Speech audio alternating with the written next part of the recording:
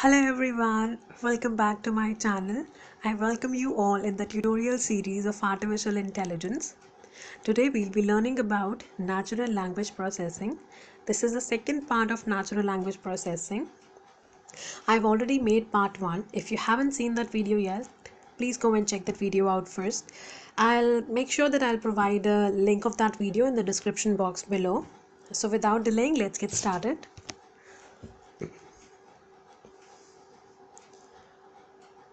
Now there are certain phrases of natural language understanding. Means पहले machine ये करती है, फिर मशीन वो करती है, ऐसे मशीन कुछ स्टेप्स परफॉर्म करती है ताकि वो ह्यूमन की स्पोकन लैंग्वेज को इंटरप्रेट कर सके और उसे अंडरस्टैंड कर सके. तो वैसे 5 फेजेस हैं. हम पहले we'll understand them by names, right. After that I will explain in depth every step one by one. First is morphological analysis. Second is syntactic analysis. Third is semantic analysis. Fourth is discourse integration. And fifth is pragmatic analysis. Now let's understand them one by one in detail.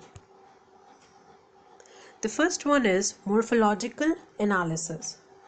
इसमें हम हर word को analyse करते हैं उसके alphabets में या उसके components में, और जो नॉन वर्ड्स होते हैं जैसे punctuation marks, comma, full stop, semi colon, colon को हम सेपरेट कर देते हैं वर्ड से. सो in this individual words are analyzed into their components and punctuations are separated from their words. Now let's see the second one. Second is syntactic analysis. इसमें हम बताते हैं क्या ये सेंटेंस एक लीगल सेंटेंस है या नहीं. जैसे मैंने कहा I too like AI teach. आप कहेंगे कि तुम तो बिल्कुल गलत इंग्लिश बोल रही हो. आपने ये किस बिहाफ पे कहा? English grammar, right. जिसके सर्टेन रूल्स होते हैं जिसे हम फॉलो करके बताते हैं कोई भी सेंटेंस सही है या गलत. तो ये सिंटैक्टिक एनालिसिस यही चेक करता है कि ये सेंटेंस इस लैंग्वेज के रूल्स को फॉलो करता है तो उसको एक्सेप्ट करता है और उसका ट्री बना के देता है, पार्स ट्री. अगर सेंटेंस गलत होता है तो उसे रिजेक्ट कर देता है. It determines whether the sentence is a legal sentence of the language or not. If so, then returns a parse tree for the sentence representing its structure.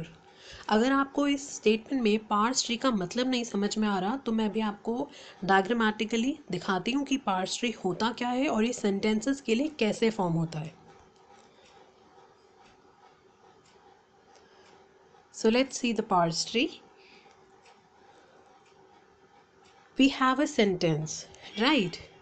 That sentence can be broken down into a noun phrase and a verb phrase. Further, the noun phrase can be broken into an article, adjective, and a noun. And the verb phrase is broken down into verb and noun phrase. The article further broken into a, adjective further broken into beautiful, noun further broken into girl. Verb is broken into crossed. And the noun phrase is broken into article and noun further. Article is broken into the and noun is broken into road. देखिए जैसे noun phrase है, phrase, right. Phrase में क्या होगा, एक से ज़्यादा words होंगे. तो नाउन फ्रेज में क्या क्या वर्ड्स हो सकते हैं? आर्टिकल, एडजेक्टिव और नाउन. ऐसे ही वर्ब फ्रेज है. वर्ब फ्रेज में वर्ब होगा और साथ में एक और कंपोनेंट है नाउन फ्रेज. ये फ्रेज है. फ्रेज का मतलब क्या, एक से ज़्यादा एलिमेंट्स होंगे. तो इसमें एक आर्टिकल है और एक नाउन है. अब ये आर्टिकल जो है ए में जाता है, ठीक है. अब हम ये हमारा सेंटेंस है जो येलो कलर से रिप्रेजेंट हो रहा है, ये सारे हमारे टर्मिनल्स हैं. तो इसे अगर हम ज्वाइन करें तो क्या बनेगा? A beautiful girl crossed the road. तो हमारे पार्स ट्री ने ऐसे ही करके चीज़ें एक्सेप्ट करी एक सेंटेंस में। तो सेंटेंस कैसे फॉर्म हुआ? सेंटेंस में एक एडजेक्टिव है, फिर एक आर्टिकल है, एक एडजेक्टिव है, फिर एक नाउन आता है, फिर वर्ब है, फिर एक आर्टिकल है और फिर एक नाउन है। तो ये हमारा एक पार्स ट्री प्रेजेंटेशन है जो हमारा सिंटैक्टिक एनालिसिस जनरेट करता है। पार्स ट्री हमारे दो तरह के होते हैं, एक टॉप डाउन होता है, एक हमारा बॉटम अप होता है।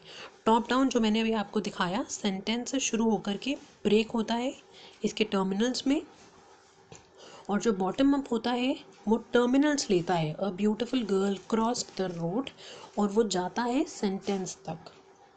ए से पता चलेगा ए क्या है, तो वो चेक करेगा ग्रामर में कि ए क्या होता है। उसे पता चलेगा ए का आर्टिकल होता है, देन वो ब्यूटीफुल चेक करेगा, फिर वो पता करेगा ब्यूटीफुल होता है एक एडजेक्टिव, राइट। इस तरह से वर्क करेगा। The next phase is the semantic analysis. ये इनपुट में सेंटेंस का पार्ट्स ट्री लेता है और उससे इंटरप्रेट करता है अकॉर्डिंगली जो भी उसके कॉन्स्टिट्यूएंट पार्ट से उसका मीनिंग जनरेट हो रहा है। It takes the parse tree for the sentence and interpret it according to the possible meaning of its constituent parts. Now let's move on to the next one.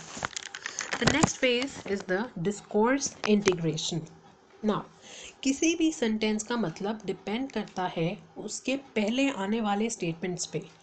जैसे she is playing chess, अब उसमें she कौन है वो पता चलेगा इसके पहले के स्टेटमेंट्स को देखकर। इस सेंटेंस का मतलब तभी इंटरप्रेट हो पाएगा जब इसके पहले के सेंटेंस पता हो। सो अ discourse is any string of language usually which is more than one sentence long. Now let's see. The meaning of an individual sentence may depend on the sentences that precede it, जो उससे पहले आते हैं, and may influence the meanings of the sentences that follow it. Right. Now let's move on to the last one, that is the pragmatic analysis.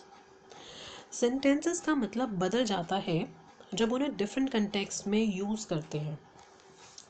Now मैंने I said, am I allowed to come inside? So इसे हम interpret करेंगे एक request के form में। एक और example लेते हैं इसको समझने के लिए बहुत क्लियरली। अगर एक टीचर एक स्टूडेंट को कहता है गो आउटसाइड, तो उसे टीचर ने ऑर्डर दिया दैट जस्ट गो आउटसाइड। और अगर कोई स्वीपर क्लास में बैठे बच्चों को बोलता है गो आउटसाइड, तो वो उनसे रिक्वेस्ट करता है कि प्लीज़ आप क्लास से बाहर चली जाइए। तो सेंटेंस एक ही है, बट किसने कहा, किस कंटेक्स्ट में कहा, इससे उसका मतलब बदल जाता है। The structure representing what was said is reinterpreted to determine what was actually meant. Thank you for watching. If you find this information useful and helpful, please give it a thumbs up and subscribe to my channel. Do share it with your friends as well.